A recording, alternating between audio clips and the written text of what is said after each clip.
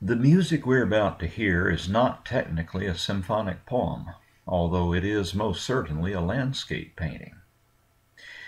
The news of that horrendous pipeline rupture that turned the Moskva River into Cuyahoga cubed got me thinking I might as well treat this beautiful little operatic prelude in this series.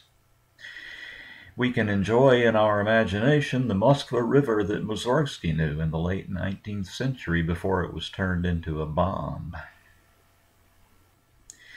This music, the prelude to Act I of Mussorgsky's unfinished opera Khovanshchina, is often played as a concert piece and usually appears in the program as Dawn on the Moskva River. Since Mussorgsky's death in 1881, a number of eminent composers have taken it in hand to bring the opera to a serviceable condition, which includes orchestrating it. These have included Nikolai Rimsky-Korsakov, Dmitri Shostakovich, Igor Stravinsky, and Maurice Ravel.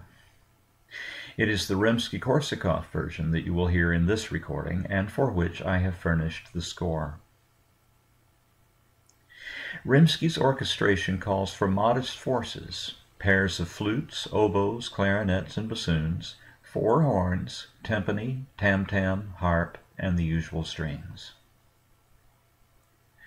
I am grateful to YouTuber The Classic Music for uploading this beautiful recording.